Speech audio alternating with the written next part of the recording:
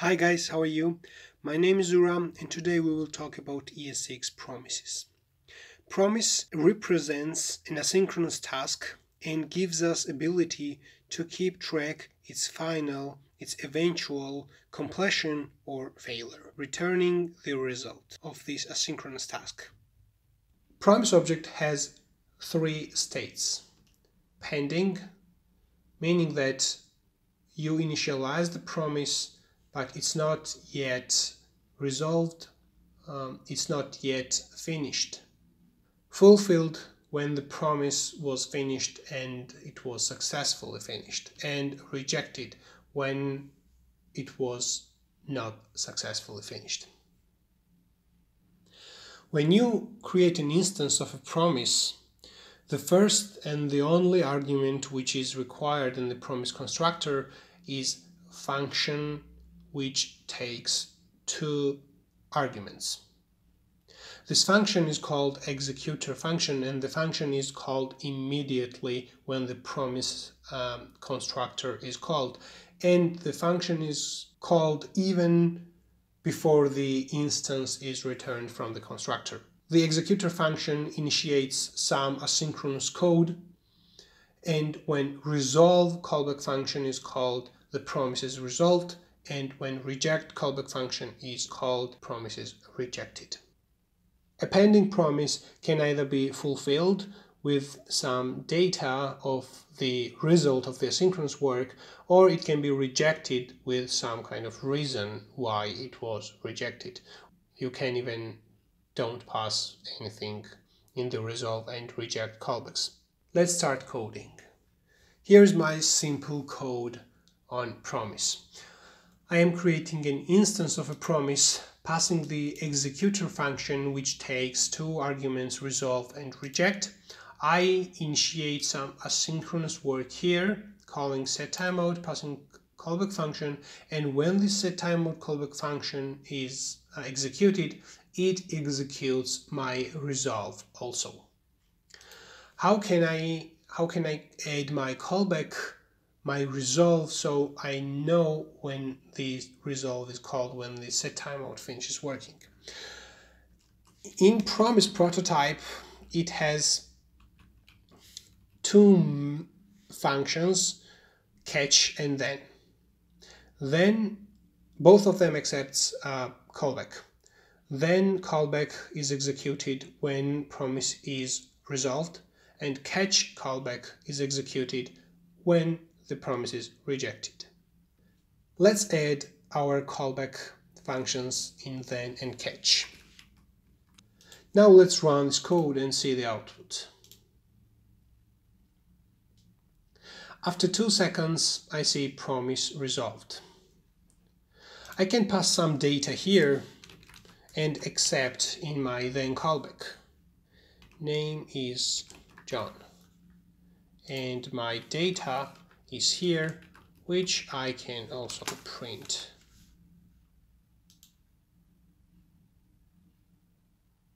If I call a reject from the setTimeout callback, the promise will be rejected and my catch callback will be called. So reject and run it, and after 2 seconds, promise rejected is printed.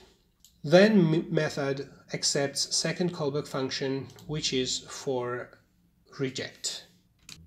I can delete my catch method completely and write this console log statement in the second callback function of then, which is for reject.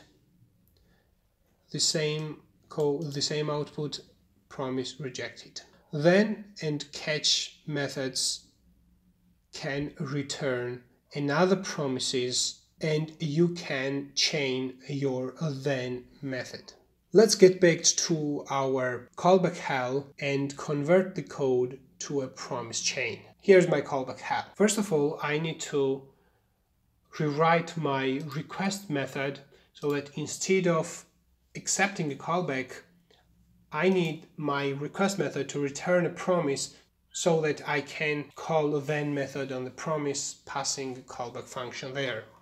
I'm returning new promise immediately, passing executor function as the first and only argument. I am initiating my asynchronous work in the executor function, and whenever I have successful response, I am calling resolve, which of course I need to accept in my executor function. And if the response is not successful, I am calling reject. Now my request method doesn't need callback argument anymore. It returns promise, so I can call then method on this promise. First of all, let me delete my request for to-dos. I don't need it. Let's rewrite our request nested callbacks into promise chain. Request method doesn't accept callback function anymore, so I'm gonna delete this callback. Instead, request returns a promise, so I'm gonna call then method on this promise, passing a callback function which now will receive users. And my callback function, which I copied, comes here, except I don't need that comma. Okay. Then and catch functions, as I mentioned before, can return another promise, and you can chain and call your then method multiple times. So here I can directly return a new promise, which is promise returned from this request method. I don't need this request anymore. Also here I'm printing users and returning a new promise, and I can call then here, for which will be then for the new promise. And I can return another promise from here and adding another then.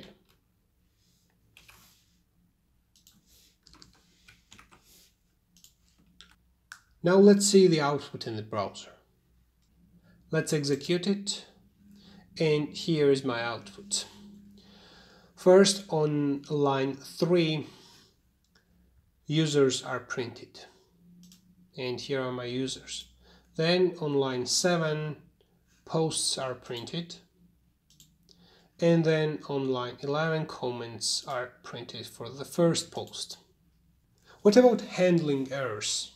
When I have typo in my URL and I execute it, one request will return 404, and I have an error in my console, unquote in promise, which is exactly what we don't have here. We don't catch our errors. One thing is, of course, to write callback functions, second callback functions for each then, and here like this, and here also, and here.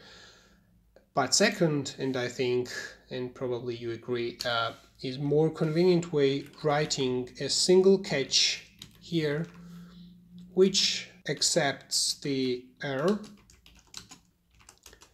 and I print my error here.